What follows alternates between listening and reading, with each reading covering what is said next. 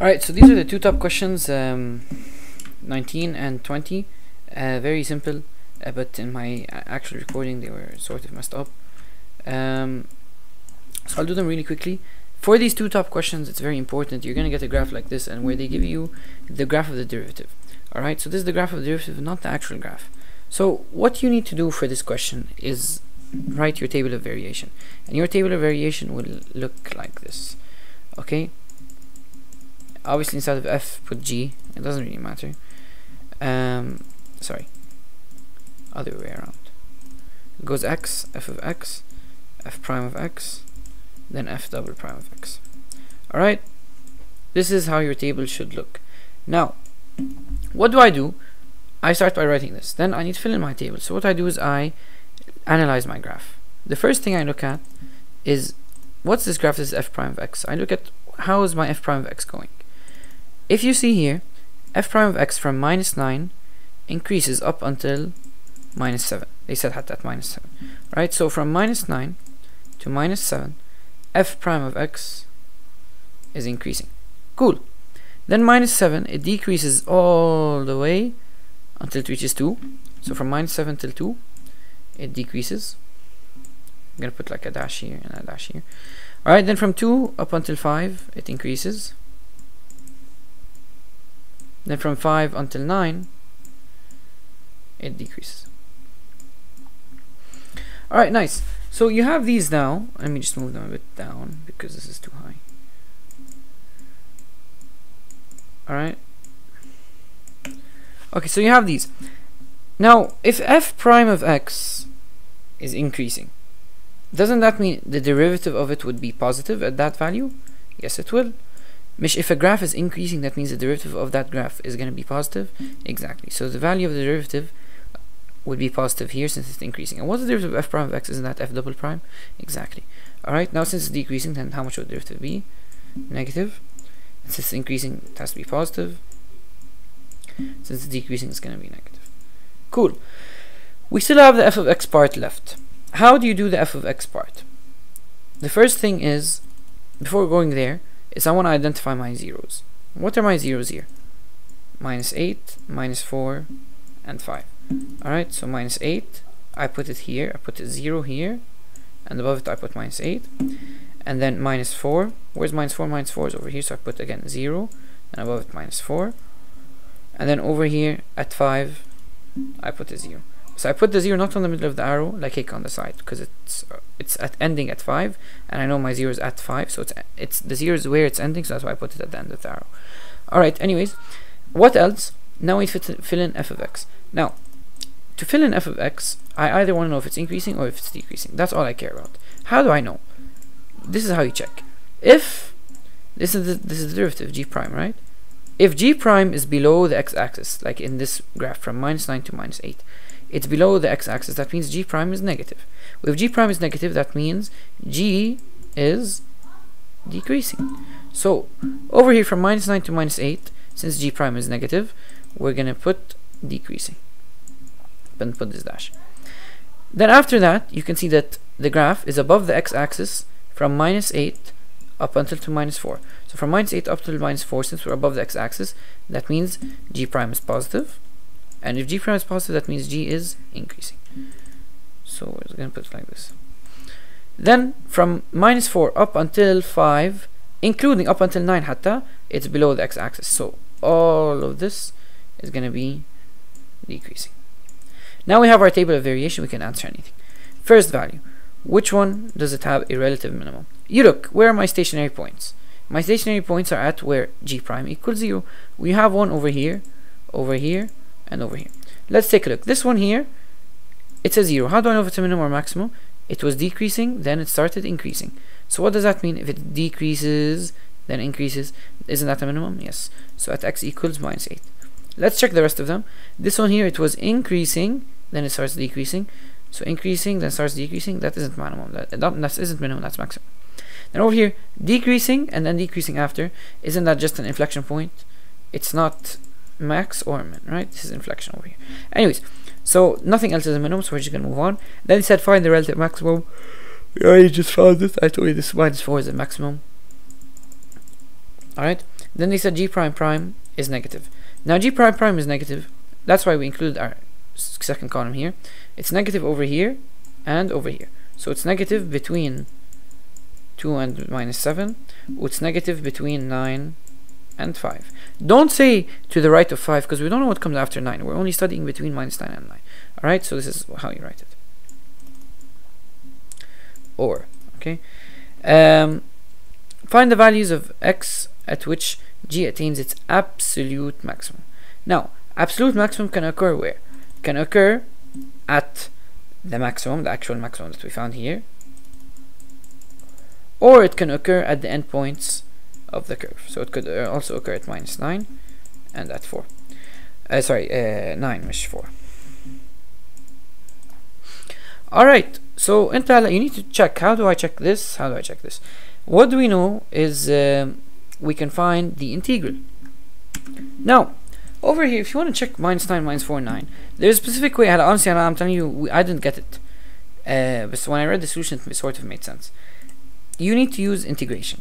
If you take a look here, the area from you can kind of like, you know, when I tell you integral, what's the integral of g prime of x? It's equal to g of x, right? Well, isn't the integral the area under the graph? Exactly. If you take a look, the integral from -9 to -4 of our graph, it's going to be equal to a number. I don't know what that number is, but it's going to be, in general, the area between -9 to -4. So look at between -9 and -4. It's this, right? So this area, what do you think is going to be, a positive value or a negative value? Most of it is above the curve, so that means it's going to be positive. So that means the integral from -9 to -4 of g prime of x is going to be positive. So what is this? What's the integral from -9 to -4? Isn't it g of -9 minus g of -4? That's greater than 0. So what does that mean? Sorry, miss g of minus, other way around. Sorry, I flipped them. You do the one up minus the one down. Isn't it g of -4 minus g of -9? Isn't that greater than 0? So take this there. Doesn't that mean g of -4 is greater than g of -9? So if g of -4 is greater than g of -9, that means could -9 be the maximum? No way. Since -4 is bigger than -9, that means no way this is the maximum. Okay? Someone might ask, how do you go from g prime to g? Ma, I'm telling you, habibi, we're integrating. Okay? We're doing an integration. What's integral of g prime? It's just g. That's why, huh? Type. So this proves why -9 isn't 1. Let's say 9. How do we check it? We check the area from -4 up until 9.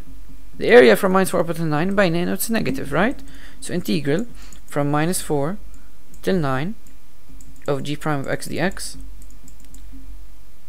is equal to what? It's equal to g of 9 minus g of -4. And you're gonna get that this is what? Less than 0. Why? Because look, it's under the x-axis. So what does that mean? G of 9 is less than g of -4. Why? Because I took it to the other side. So if g of 9 is less than g of -4, could g of 9 be the maximum? No way. So that means what am I left with? The only one is -4. So that's how you prove it. Okay? You just follow these steps that I just used now. This and this. Alright. Question 20. Again, the graph of f prime is shown below, whatever, same exact thing. So I'm not going to waste any time. I'm just going to start with the table of variation. Alright, so let's draw the table of variation together. Very easy. X, f of x, f prime of x, f double prime of x. Close. Alright, same thing. We see this is the graph of what? F prime. Not f prime. So we start here and we go up, right? So f prime of x increases from -6 up until, you don't know how much this is. Now, since they gave you the equation, you need to figure out the exact value. You can't just put minus 2.5 or minus 2.6 or I don't know what. You can't. You need to put the exact value. Why? Because they gave you the equation. So you can actually solve it mathematically and find the exact value. How? By just deriving this. It's going to become minus 2x minus 5 and equating it to 0. Why? Because this is the point here is the turning point, right? And to find the turning point, you just derive and equal to 0. Type equating to 0, you're going to get x is equal to 5 over 2. Cool. So يعني نحن we're going from minus 6 up until to negative 2.5 because this should be a minus. Up until negative 2.5, and minus 5 over 2 is the same as minus 2.5. You're going up until there, you're increasing. So from minus 6 to minus 2.5, you're gonna increase. Okay, cool. Then from minus 2.5 all the way down to 1, we're gonna decrease. Then from 1 up until this is what, 4, we're gonna increase. Then from 4 to 6 we're gonna decrease. Alright, then the second step after this is what, look at our second derivative. If we're increasing, then our second derivative is positive. If we're decreasing, then our second derivative is negative. If we're increasing, again positive, and then negative. Type. Then we look at our zeros. We have a 0 over here, over here, over here, and over here. Over here, at minus 5 we have a 0, so I'm going to put a 0 here and put a minus 5 above it. We have 0 at 0, so I'm going to put a 0 over here and put 0 above it. We have a 0 over here at 2, and we have a 0 over here at 6. So I'm going to put the 0 down here because it's ending at 6 already, so I'm going to put it there. Anyways, so the last step is to look at f of x. From minus 6 to minus 5, our graph is below the x-axis. If it's below the x-axis, it means that the graph is negative. So if f prime is negative, that means from minus 6 to minus 5, the f of x would be decreasing. And then from minus 5, alright, so I don't know where I stopped because my mom came in the room. But from minus 5 up till 0, our graph is above the x-axis, meaning it's positive. So if f prime is positive, that means f of x is what? Increasing. So from minus 5 all the way to 0, we're going to increase. Then our graph is negative between 0 and 2. So that means between 0 and 2, it's going to be decreasing. Then from 2 to 6, since it's above the x-axis, it's positive, so it's going to be increasing. We finish our table of variation. Yeah, let's solve this question. Find all the values where it has a relative maximum. Relative maximum, relative, مش absolute relative. Relative maximum يعني look, where are our zeros? We have one here, one here, one here, and one here. Now, let's take a look at the 0 here. The 0 here went from decreasing to increasing. So obviously this is going to be a maximum. So let's just put a max beside it. So at x equals, what? Negative 5, right? So x equals negative 5. The 0 here is sorry. This isn't a maximum, it's a minimum. If it's decreasing then increasing, then that's a minimum. Sorry, minimum.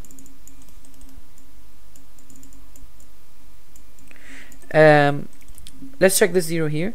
It was increasing then decreasing, so it increased then decreased. So obviously this one here is a maximum. So at x equals 0. And then over here, decreased, increased, so also a minimum. So we're not going to count that. And over here, we can't tell because it increased and then we stopped at 6, so we don't know. Okay, so until now only 0. Now obviously then they ask for inflection point. Inflection point, yani what? There's no change in concavity. As there is a change in concavity. If you look here, when do we change concavity? Over here we change from positive to negative. Over here we change from negative to positive. Over here we change from positive to negative. So when we say inflection point, yani what's changing sign? The second derivative changes sign. So over here at negative 2.5,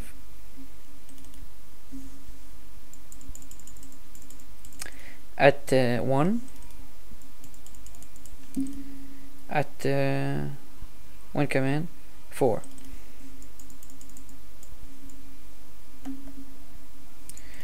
Then they said find the intervals at which f is concave down. Yani what's, if concave down, yani what? Second derivative is negative. If it was concave up, then second derivative positive. Depends. How do they want concave down? For negative, from what do you check? You check from here to here. So between 1 and minus 2.5. And also between here to here, so between 4 and 6.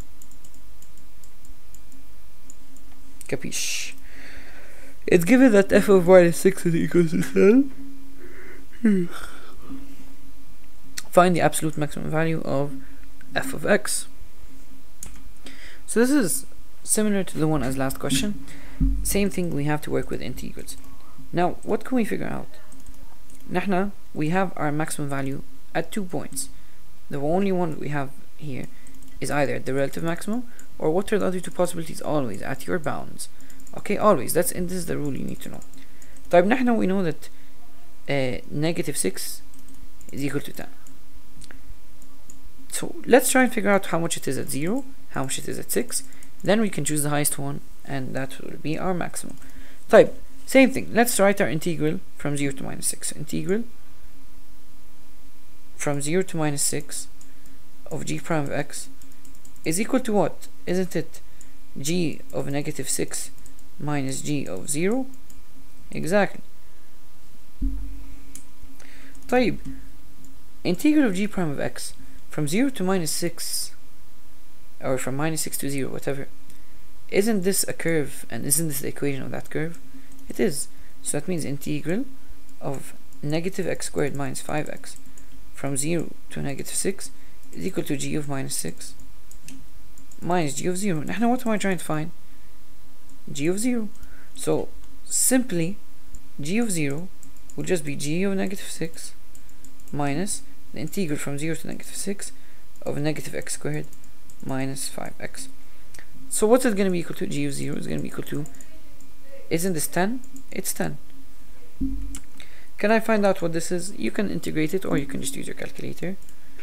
Integral minus x squared minus 5x from 0 to negative 6, and you get negative 18. So it's going to be 10 minus, and this is negative 18, so negative 18.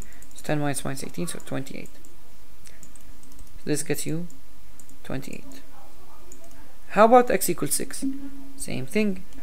We relate it from integral from 0 to 6, or you can do from negative 6 to 6, whatever you want. Now you can continue on and do this, but there's no need to do that, because you can figure out that f of 0 or g of 0 or whatever is the max. So this 28 is going to be your max. Why is g of 0 your max? Let me tell you why. Same reason as last time.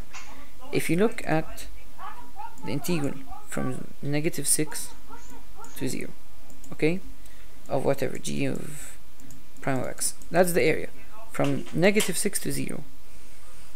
So it's going to be from here, this as well. What's going to win? It's going to be positive. So what does that mean? G of 0 minus g of negative 6 is positive, so that means g of 0, take this to the other side, is going to be bigger than g of negative 6.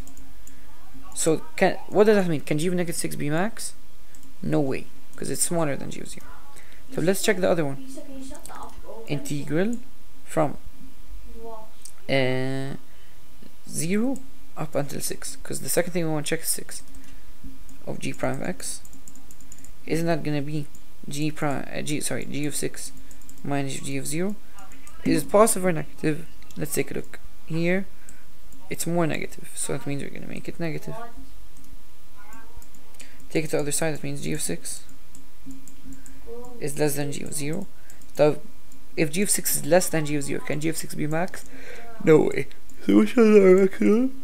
G of 0. And we figured it out from the earlier solving, then that is equal to 28. That's it. Here you have the answer as well.